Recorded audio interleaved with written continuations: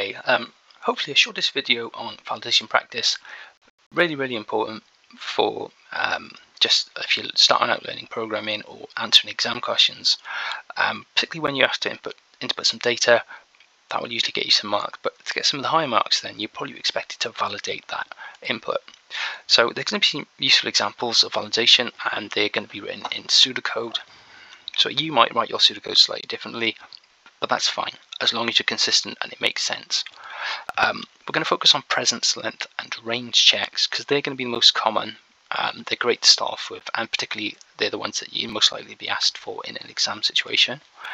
And what I might suggest is you pause the video at the start of each question, try and solve it, then play the video through to see how you've done, or just play it through and make some notes. Okay, question 1. Write an algorithm in pseudocode which will ask the user to enter their full name, validate the input. So we can't really validate a full name because there's too many to validate, but what we can do is just check that the user has typed something in. We call this a presence check. So let's go and ahead and ask them to enter their full name first. We'll put a message on the screen so they know what they're doing. We'll store that using the variable full name, and I'm going to go ahead and declare it. So for the Cambridge specification, IGCSE, which is the one that we're doing, we have to declare. That's one of the things I like to do. If you're using a different specification, then you might not need to do that, but it's good practice. Okay, so now we need to validate that input. So sometimes it's helpful to write out the sort of validation in words.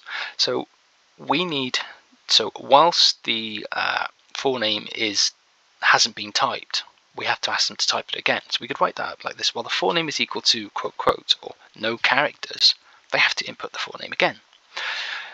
So we can take that statement out and write it as a while loop. While full name is equal to quote or nothing, do.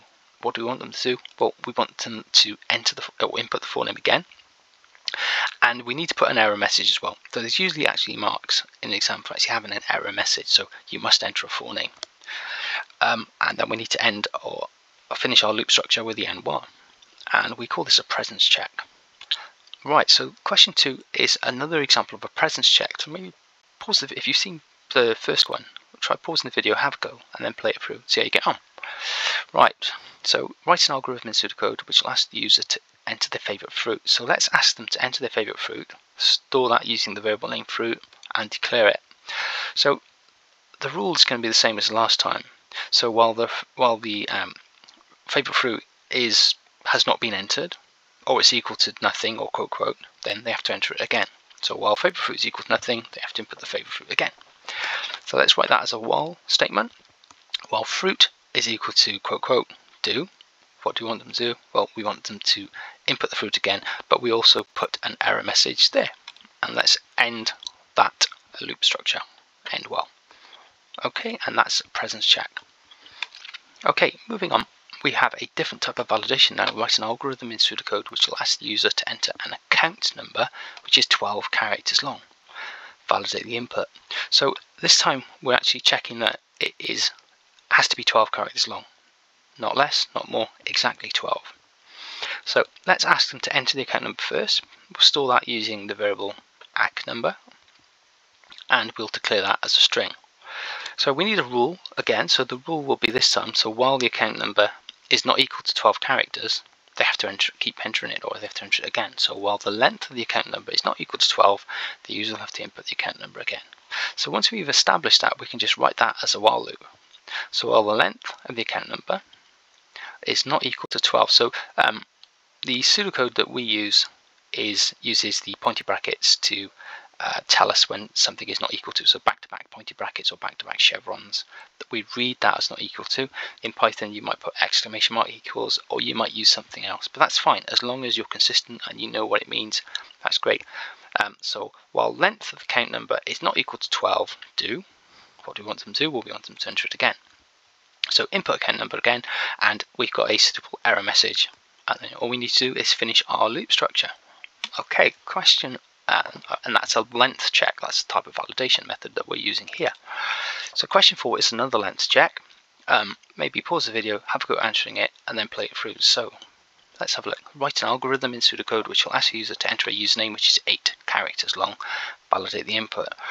So let's ask them to enter the username, and let's declare it, and let's have a think of the rule. So again, this time it's specifically has to be 8 characters long, so we want to say something like, well, the username is not equal to 8 characters, they have to enter it again. So while the length of the username is not equal to 8, the user will have to input the username again. So let's write that up in pseudocode as a while loop. While length of the username is not equal to 8, what do we want them to do? Well, we want them to input the username again, and we output a suitable error message, and then we can end the while loop. So we're using a very similar loop structure each time to do the validation. So all we need to do is establish a rule for the while loop, and then we're away. And again, this is a length check. Okay, so the next type of validation we're going to look at is the range check, and we're going to do a few more of these. This is very common in examinations. So write an algorithm in pseudocode which asks the user to enter a number between 1 and 10 inclusive. Validate the input. So what are we going to accept? We're going to accept, so inclusive means we accept 1 and 10 and the numbers in between. So we need 1, 2, 3, 4, 5, 6, 7, 8, 9, 10. That's what we're validating here. So let's ask them to enter the number between 1 and 10. We'll input that, and we will declare that this time as an integer because we're asking them to enter numbers. So our rule, we're looking for while the number is less than 1 or the number is greater than 10, they have to enter it again. So something like that. So while the number is less than 1 or the number is greater than 10, the user will have to input the number again. So we can write that up as a while loop. So whilst the number variable is less than 1 or the number of variables greater than 10, do. Okay, so that will, anything less than 1 or anything greater than 10 will trigger them to jump into this while loop. We will put an error message on the screen and we'll ask them to input it again. And then we'll end the while loop. So this one again is a range check. So let's have another practice of another one of these. So question 6, write an algorithm in pseudocode which asks you to enter a room length between 1.5 meters and 10 meters inclusive. Check that each measurement is valid, output an error message, and require the measurement to be re-entered until it is valid. So I've actually taken this from an exam question. So first thing we'll do is we'll ask them to enter the room length, and we'll give them some details of what they have to do, and we'll input that. We'll declare this as a real number because the room lengths can be with a decimal point here, so we need to allow for that. So we've got that there. Right, so our validation rule is, well, while the room length is less than 1.5 or the room length is greater than 10, it's going to be wrong because we just want numbers between those two, and it does say inclusive, so 1.5 is accepted and 10 is accepted. So while the room length is less than 1.5 or the room length is greater than 10, the user will have to input the number again or the room length again. So we can take that, write it as a while loop. While the room length is less than 1.5 or the room length is greater than 10, do. What do we want them to do? Well, we want them to input the room length again, and we will output an error message, invalid length, please re-enter, and tell them what they have to do. And that'll cover it, apart from adding our end while to complete our loop structure. And that's another example of a range check. Okay, let's have another look at another range check here. Write an algorithm in pseudocode which asks the user to enter a number less than 10. Validate the input. So for this one, let's go ahead and ask them to enter the number less than 10, input the number, and we'll declare that as an integer. So we don't actually have a bottom range, a bottom number to our range here, but it's still a range, so it's just a number less than 10. So we're looking for a rule, so while the number is now it doesn't say less than 10 inclusive, so actually 10 shouldn't be accepted. So 9 will be the first number that we've accepted. Ask the user to enter a number less than 10. So the number has to be less than 10. 10 won't be accepted this time, okay, because it doesn't say inclusive, for example. So we can say something like, while the number is greater than 9, that means it's wrong. The user will have to input the number again. So while number is greater than 9, we just write that up as a simple while loop, input number, and we have to give them an error message so they know what to do. And we can end the while loop. So that should cover that one. Hopefully that one has helped you. Just as some of you might have been thinking, perhaps, just noting here with this is just the same thing, but you could say, well, the number is greater than or equal to 10. So what we're saying is 10 isn't accepted. If it's equal to 10, it's wrong. If it's greater than 10, it's wrong. That's exactly the same as saying, well, the number is greater than 9. Okay, so it's a different way of doing it, but perfectly acceptable. And that one's a range check. Okay, range checks. Again, write an algorithm in pseudocode which asks the user to select which type of wood they want for their floor. They must type 1 for laminate, 2 for pine, 3 for oak. Check that they input 1, 2 or 3 and output the suitable error message and require the number re-entered until it's valid. So this one I've taken again off another exam question. So we'll go ahead and output what they have to do. So they've got some instructions and we'll input that as a variable and we'll set that up as an integer. So we need to think of a rule. So we're looking for a number between 1 and 3 inclusive, because 1 is accepted, 2 is accepted, and 3 is accepted. So we're using integers. So while the wood choice is less than 1, or the wood choice is greater than 3, they'll have to input it again, because we want to accept 1, 2, or 3, very similar to what we were doing not so long ago. So while wood choice is less than 1, or wood choice is greater than 3, do. Great, what do we want to do? We want them to enter it again. Give them an error message, tell them what they have to do, and input the variable again. That says room length, that should obviously say wood choice. I'll correct that after. Okay, and we'll end the while loop. Okay, so that's one way of doing this. There's another way of doing this as well. So we'll ask them to input the data, but this time we're going to declare that as a string. So because we declared it as a string, we can't use a range check on it, but what we can do is we can actually check that they have they entered a 1, a 2 or a 3. So if we use strings, well, the wood choice is not equal to 1, or the wood choice is not equal to 2, or the wood choice is not equal to 3, the user will have to input the wood choice again. Okay, so whilst it's not equal to any of those, they're going to have to enter that again. And we can write that up in pseudocode, okay, and output an error message, ask them to input again, and then we can end that while loop. Okay, so there's two methods there that you could use depending on what data you're expecting. Whether it's an integer, we can do a range. If they input a string, then we can actually choose from 1, 2, or 3 and just accept. Make them re-enter it while it's not one of those. Okay, right, let's move on to the next one. That's a range check. Okay, question 9. Write an algorithm in pseudocode which asks users to enter temperature readings which are in Celsius to 1 decimal place. Temperatures can only be from -20 to 50 degrees inclusive. So again, I've taken this from an exam question. So it's similar to what we've been doing. We'll output a message, what they have to do, input the value, declare it as a real number because we have decimal points in here. And then we'll figure out our rule. So whilst the temperature entered is less than -20 or greater than 50, it's wrong, so they have to re-enter it. So our temperature is less than -20 or the temperature is greater than 50, the user will have to input the temperature again. So let's write that up as a while loop. So while temperature is less than 20 or temperature is greater than 50, do what they have to do. Well, they're going to input the temperature again, give them an error message, and we can end our while loop. We can add some comments as well. Comments are quite useful to help you sort of explain what you're doing. But I'm adding this here is because it says in the question, where does it say in the question?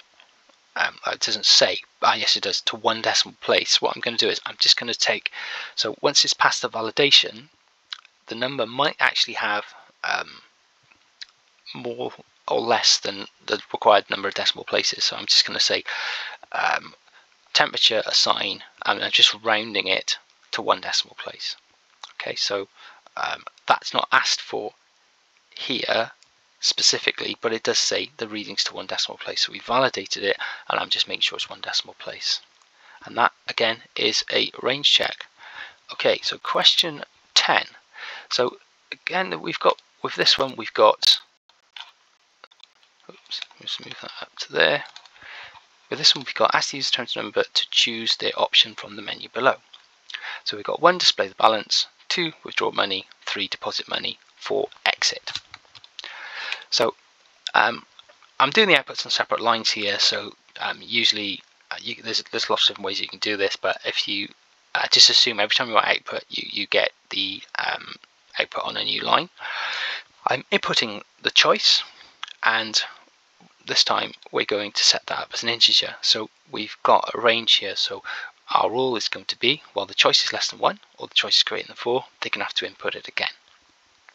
So we can write that up as a while loop. So while choice is less than 1 or choice is greater than 4, what do they have to do? They have to input the choice again, give them an error message, and we can end that while loop.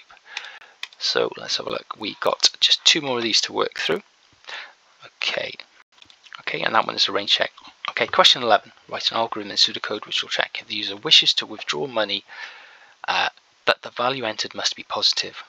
Write pseudocode that will validate this. So we're checking that we have a positive value. So what is a positive value? A positive value is a value greater than 0.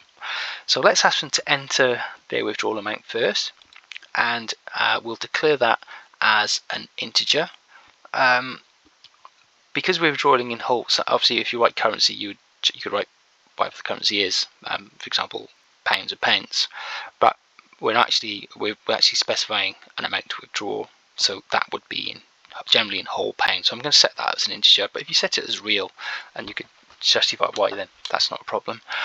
Our rule will be, while the withdrawal amount is less than 0, they're going to have to input that again. So while the withdrawal amount is less than 0, input the withdrawal amount again.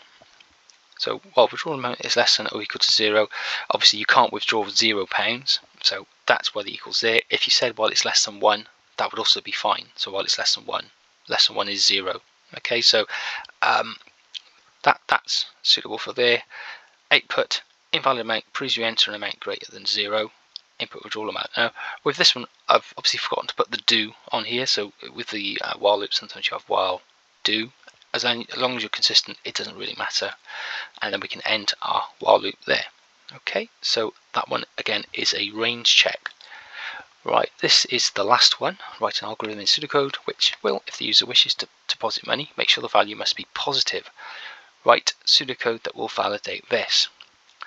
Okay, so please choose the amount to deposit, input deposit amount, and we'll set that again as an integer. So again, this time the amount that they're depositing has to be greater than 0. So while the deposit amount is less than or equal to 0, the user should input the deposit amount again. So again, while the deposit amount is less than or equal to 0, what they're going to have to do, output an error message, they have to input that again, end the while loop, and that's a range check. Okay, so thank you for watching this one, and hopefully it's been helpful, and I'll see you in the next video.